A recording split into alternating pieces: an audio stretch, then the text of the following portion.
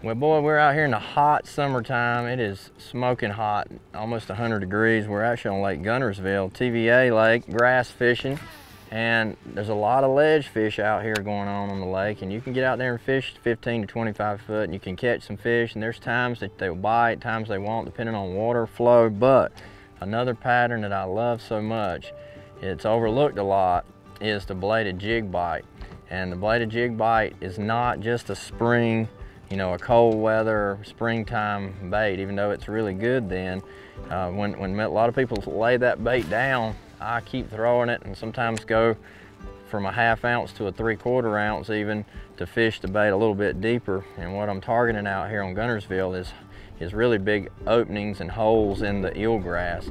Eelgrass is growing all over this lake, and you can kind of run your contour lines on your Lowrance Sea map here and see the little high spots, the little contours, turns and twists, and any of those places that come up to 5 or 6 feet deep, and then they gradually taper off to 10 feet. That eelgrass is kind of carpeting that floor of that drop.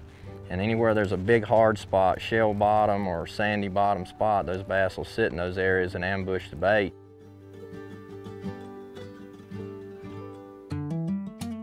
When you're fishing this bladed jig out here, you know, I'm making really long casts with it, and the key of having right equipment is a really big deal on this, because you don't want to lose a lot of fish, and you will if you don't have the right setup. But this is my Daiwa Tatula Elite. It's my Randy Howell signature big top water swim bait bladed jig rod. It's a 7.4 medium heavy backbone and a good medium tip.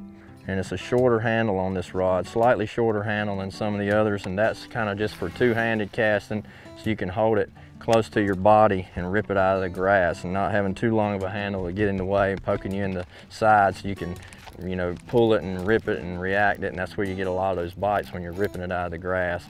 Usually I use a 6.3 retrieve a lot, and then in the summer when it gets really hot, I'll go to the 7.1 just to get it a little more speed, so when I rip it out of the grass I can take the slack up, because a lot of those fish hit it when it's pulling out of the grass, and you got to be ready to react and hook them. And then and I use heavy line with it, depending on how deep I want to fish. If I'm targeting that 4 to 6 foot range, I'll go with a heavier to 20-pound fluorocarbon Daiwa J Fluoro line.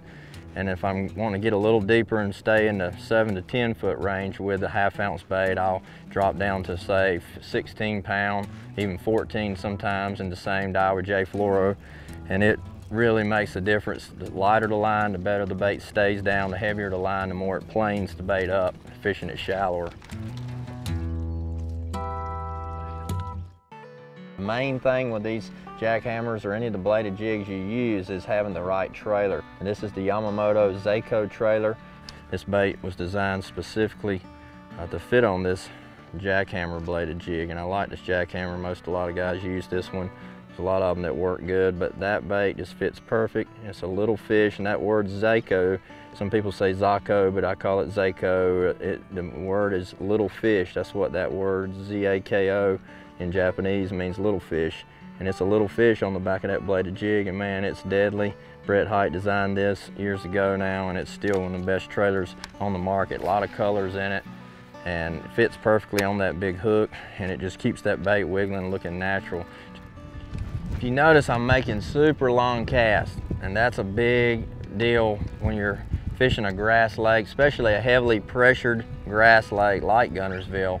You want to really make long casts, and you're going to catch a lot of your fish on that first third of your cast. Then when I get it out there, I'm targeting those openings. I'm going to reel it and keep it erratic. I'm letting it sink a lot and pulling it, ripping it when it gets grass, letting it fall.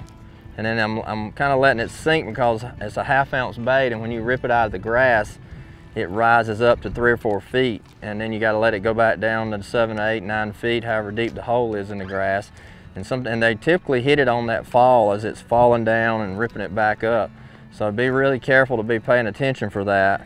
That's why I like the 7.1 retrieve when I'm doing a lot of that yo-yo style fishing, just so you can get your slack up quick. Bladed jig with the Yamamoto Seiko trailer right there.